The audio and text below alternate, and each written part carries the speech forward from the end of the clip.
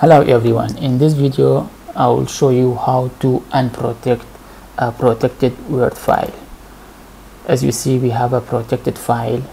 If you want to do a change or modify something inside this file, you are not able. All the tabs are disabled. For example, I want to change the size of this text. It is not possible. Or if you want even to enter data to this table, it is not allowed. Immediately will show you that this file is protected, so you have to click on stop protection and it asks for password, and because you don't have the password you are not able to do the changes. So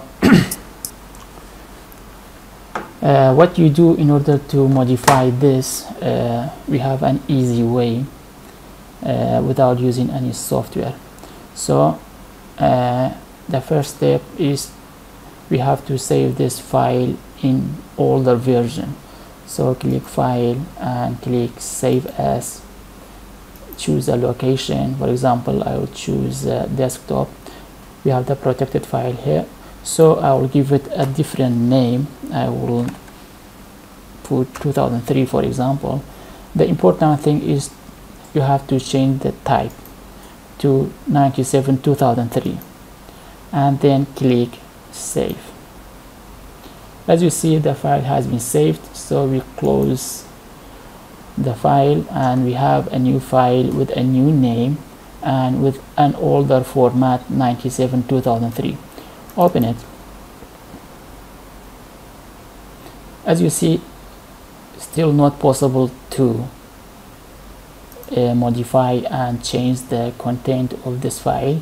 So the second step is go to file and then click on protect document and then click restrict editing.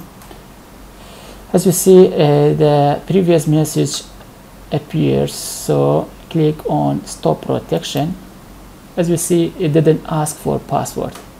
All you have to do is remove this tick inside this checkbox and you are good to go. So I'm able now to change the size, color, add the information and resizing and do all the changes I want. I hope this information is good and useful for everybody.